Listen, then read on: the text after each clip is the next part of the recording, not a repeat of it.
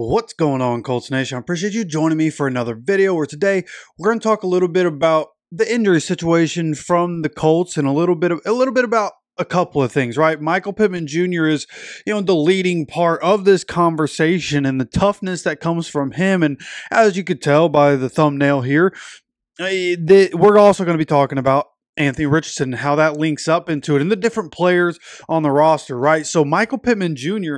was said to go, like every insider was reporting Michael Pittman Jr. Going on the IR. He's going to be out at least 4 weeks with the back injury that just popped up, right? We didn't know anything about it. It just kind of popped up a few weeks ago. And then we thought we were going to be without Michael Pittman Jr. We thought that was going to be a massive ordeal.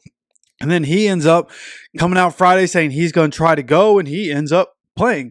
And, it's not like there's really only one game this year where he had a really big game, right? Which was against the Steelers, which is good. The game that I was able to go to is one that he was able to have a good game. 6 catches, 113, no touchdowns in that game. But then you look a couple weeks later, right? The back injury and everything that was said. The game after that was a Titans game. He didn't have a big game, but for the second straight season, he had the game-winning touchdown in Tennessee, right? Ends up with 3 for 35 and a touchdown. And then against the Dolphins, comes out the next week, barely practice. He's probably going to continue to barely practice through the week as he continues to deal with this, especially with Anthony Richardson throwing balls up and he's having to go contested catches and getting hit as he's trying to get the ball. This is not good for his back. You got to have a little self-awareness there, Anthony. But against the Dolphins, which was an abysmal day for the offense, but he had 3 catches for 63 yards, right? And then this past game, 1 for 16. Whole offense not really good. When your quarterback's not completing a bunch of passes, it's going to hinder your numbers, which is where Michael Pittman Jr. is really at right now. Was thinking about having a video about, hey, I think we made a mistake paying Pitt. But, we didn't pay him really as a number 1 wide receiver. He's making a lot of money, but not number 1 wide receiver money. But I just think the opportunities aren't there because Anthony's not completing a whole lot of passes from game to game. So, and what this conversation is not about the stats, it's about his toughness and the example that sets. I believe this year, first-time captain, if I'm correct, first-time captain. And as soon as he was supposed to go on the IR, he's like, nah, I'm Michael Pittman Jr. I'm the toughest dude on this team. They call me the enforcer. He came out. He said he's going to play. He's played. He's been able to make an impact in games. So with that toughness, like the example that sets, like you think about how young this team is. So many young guys on this team, so many guys that came in at the same time or after Michael Pittman Jr.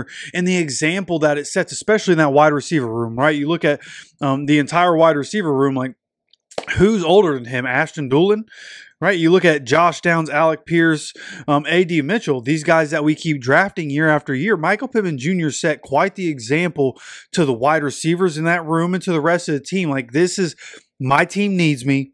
I'm going to be on the field for them as long as I can be out there. As long as I feel like I can go, I'm going to be there. And I think that's a good example to set, right? And I think a lot of that comes from DeForest Buckner as well, right? DeForest Buckner usually plays through all the injuries, but start of the year had the back injury, and then obviously in the Packers game, early on in that game, ends up hurting his ankle, goes on the IR. I remember, I think it was Stephen Holder. I don't want to get that wrong, but I think it might have been Stephen Holder.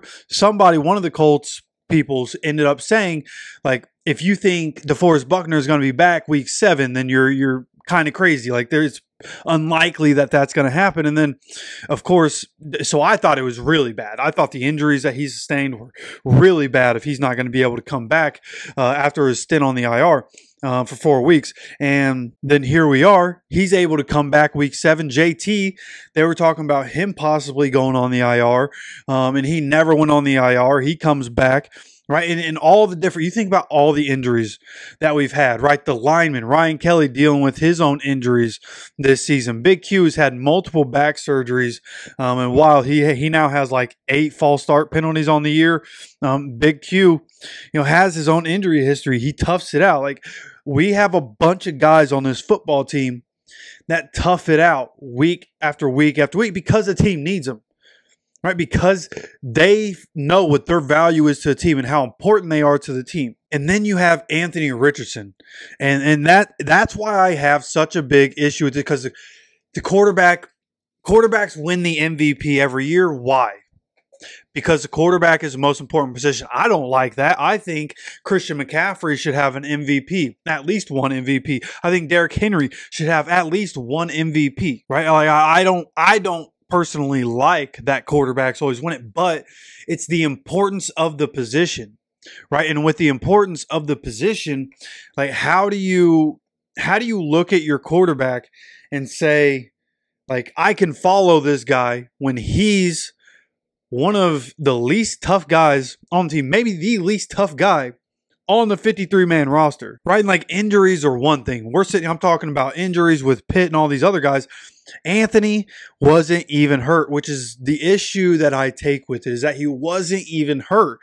Like, bro, it was 3rd and goal from the 23. We were running the ball no matter what, just to try to give Matt Gay an easier field goal right there and put some points on the board. You're telling me you can't get in there and hand the ball off?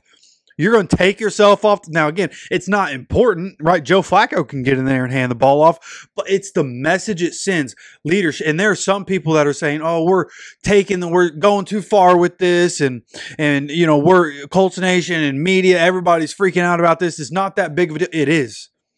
Take it from anybody. From people, everybody's saying it's not a big deal. I feel like you just never played football, or maybe you didn't have an important role in football, because everybody that I know that did play football, everybody that was in the NFL that is talking about this is talking about how absolutely asinine it is that Anthony pulled himself out. And I'll continue to come back to the fact that he just turned 22 years old a couple months ago, and he has to mature mentally and physically into his more manly form. But bro, you are an NFL quarterback. Like, what did you expect to happen when you got here is where I'm at. Like, what did you think was going to happen? Like, and what is your conditioning like? And that's why yesterday I was talking about how they just need to be accountable with Anthony Richardson. Why is he getting winded? If you know you have a running quarterback, I don't care if he's scrambling around all game or not. He's a running quarterback. He should be conditioned to run the ball 15 times. Like, is that why we don't use his legs very often? Because we know he's not conditioned? Why don't we have somebody in the building that's pushing him day after day? When he gets to that breaking point, he doesn't think he can go. Who in the building is going to say, hey, bro, you got to man up and go? You just got to do it. Endurance is a real thing. You got to build your endurance. Stop being a little girl and go build your endurance, bro. This is the big boy league. Okay, national football. You're not in high school. This isn't college ball. Toughness matters in the NFL. People that play 8, 10, 12, 15 years stay around because they're some of the toughest people in the NFL. And we have some of those guys, a lot of those guys, on this football team. You think about how many tackles Zaire Franklin gets, right? And we praise him for it. And people don't think about, like, everybody talks about all the running backs and all the hits that they take. You don't think it's the same for linebackers? Zaire Franklin's getting 180 tackles a season. You don't think that 180 car crashes isn't going to affect Zaire Franklin? He comes out every week and he performs. Now, he's not great in pass coverage, which I don't like, but he does come out and he puts his body on the line for the team, because that's his responsibility as a leader. He is the quarterback of the defense. He's not going to sub himself out because he's tired. He's going to put it all on the line because that's what he's paid to do. Getting paid a lot of money. Anthony's the 4th pick in the draft. What is it, 4 years, $33 million? Bro is making more money than a lot of people on that football team. A lot of people on that football team. So when you really look at it, Anthony he has to be better. And that's why, like, and a lot of this is a continuation of the video from last night or today, if you've seen it. But now we're at a point, like, I just need people to understand that this isn't okay. There are people that I've seen in the comments that like, we're overreacting. I don't think it's an overreaction to say that your leader has to be the leader, the quarterback. That has to be the toughest guy on the football field. Okay, Jaden Daniels had a rib cartilage injury. We've seen people in the past in the NFL, quarterbacks in the NFL that miss multiple weeks with rib cartilage injuries. Jaden Daniels is a rookie in the NFL, still the front half of his rookie season, comes out, has a game-winning Hail Mary. Okay, plays the entire game against a tough defense. He comes out, puts it all on the line for his team, and comes out with a win. And that's really what it comes down to, is putting it all on the line. And listen, of course, I've never been in the NFL, and the stakes of being in the NFL have never been burdened on my shoulders.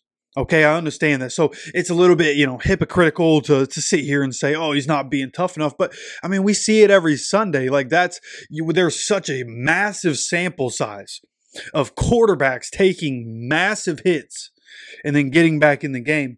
Then you have Anthony Richardson, who, without being injured, just said, I'm a little tired. I don't know if I can turn around and hand this ball off to my superstar running back real quick. Let me just, and I thought, man, there was somebody that was making a really, really solid point.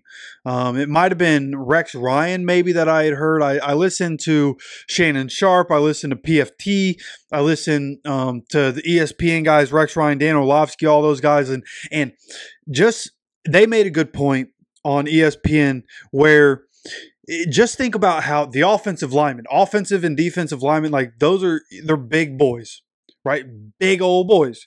And you would expect big boys like that probably aren't the most cardio kind of guys, but they don't tap themselves out because they have to protect their quarterback. It is their job. They're going to put it all on the line to keep their quarterback safe. How are the offensive linemen going to respect Anthony Richardson when he's sitting here like, I can't do it right now? So when it all comes down to, like, leadership matters.